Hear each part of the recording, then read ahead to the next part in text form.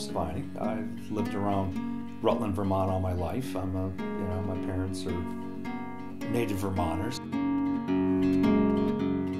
I got drafted. I went in the service, came back out, and then I had problems with post-traumatic stress disorder. When you bottom out, either you stay there or you come up.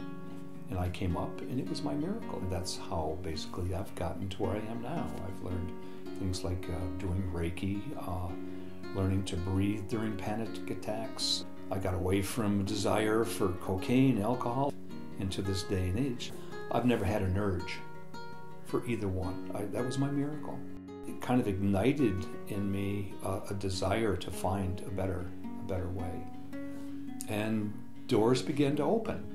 I found Reiki. That's how I met Lori.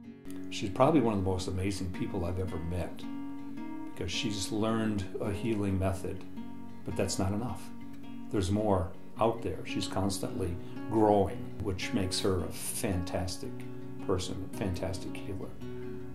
I'm just totally in awe of her. I think what I like most about her, she's her compassion. It's genuine. I mean, she looks at you and she feels you and she says, well, how can I help you the best way I can? And she dedicates herself during her sessions. And if you've never had one, you should, because it's like somebody taking a battery, a car jumper, a battery, and they clamp onto the battery, and that's what it's like being healed, like being worked on by Lori. It's just that, whoa,